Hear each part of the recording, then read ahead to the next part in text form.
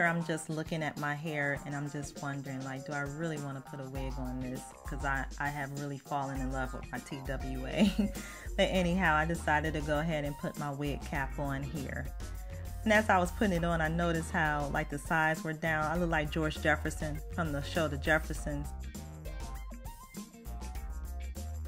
So I decided to do my little George Jefferson dance. Yes. Hey.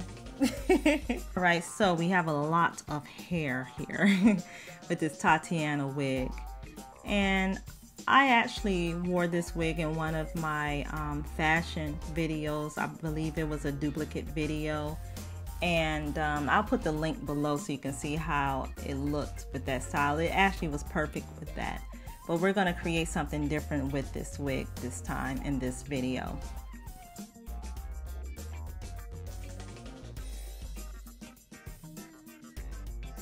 So now I am blow drying my hair just to thin it out before I brush out the crinkles that are in the style itself. And I know you might be wondering, like, why don't you just brush it out instead of going through the trouble of flat iron? I tried that at first and it was just, it was hard because it's so much hair, is so big. So when I thinned it out, you know, it was easier. Now look at there, it comes right back out, but it's easier to brush when it's thinner. All right, that it just works for me. It was just it took forever just brushing it originally. So again, I blow dry it just to thin it out to make it easier to brush out, and voila, I've just finished brushing it out, and we have here a beautiful afro, long afro. I love this look even just like that. I almost did not want to flat iron the hair because I wanted to rock it. Oh, we got HD, ladies and gentlemen. Congratulations. Actually, I just wiped my camera down.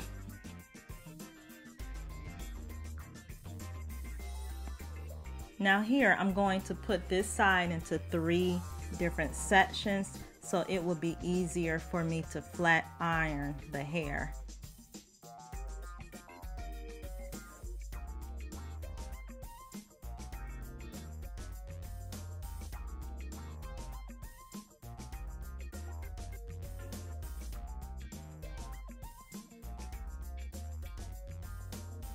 See there, I put it in 3 sections.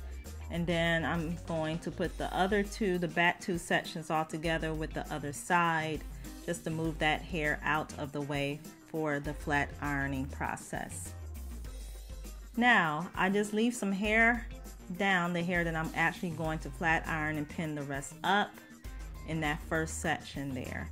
A little bit later on in the video, I'm going to show you a process that I came up with to be easier to flat iron with, because this is my very first time flat ironing synthetic hair like this. You can see this stuff is like rough and tough, but I am just gonna wait until later when I show you exactly the method that worked for me as I kept flat ironing it.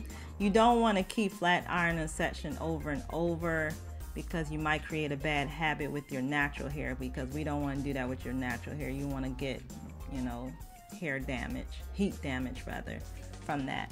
So let's look and see how it's going to look with everything flat ironed on one side.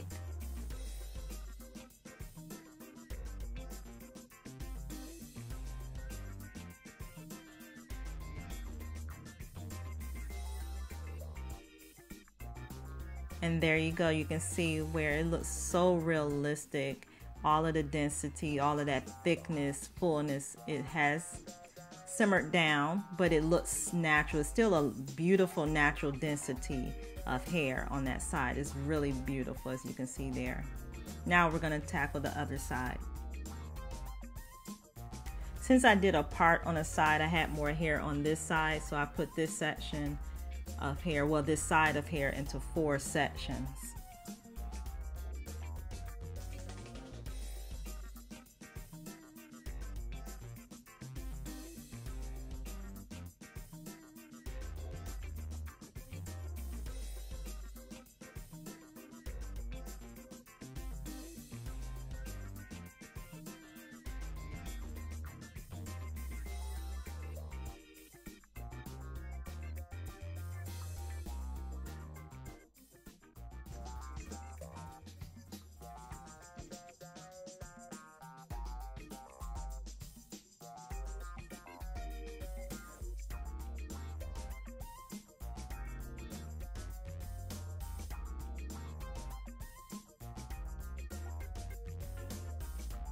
Okay, so see the hair is in 4 sections.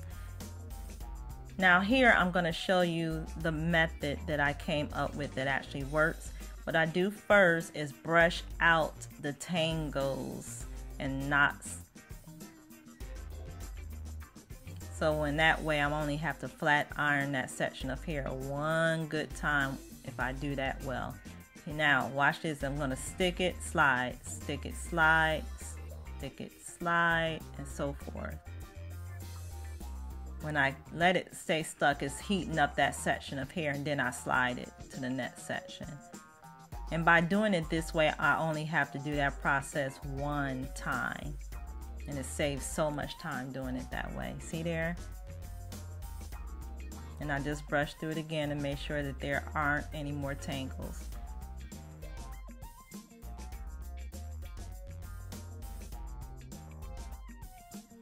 Now you see that part there where from the band, I just brushed that out. It comes right out, as you can see there. It's very slight that you see it still, kind of like your real hair. And then I just brush it all together, and you can see there it's so pretty. On my Instagram, I think some people really thought that that was my hair, because I put on there flat iron as a hashtag, and I think they thought that is my natural hair that I flat iron. Now here I'm curling it with hot rollers, and these suckers are hot, but they get the job done. I'm just showing you. After 15 minutes, I march back into the bathroom and go ahead and finish the process up. Now you notice I have a towel on my neck because those hot rollers, they can burn the back of your neck, so you might want to put something there to protect your neck from that heat. I learned that the hard way. So when you unravel the hair, you see how I do it? I do it like that, kind of roll it around just to keep the curls in, and voila, look at that.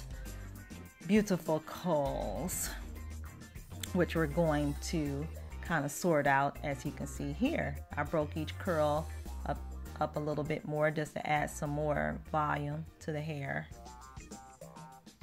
As you can see, I have beautiful results, and this look is very similar to a tutorial that I did in December, but I didn't flat iron the hair that time, and it was a crochet braiding hair, the same kind of hair but in crochet braiding. But I am loving this look as it is flat iron. It has more gloss to it, more shine to it. It's just really pretty.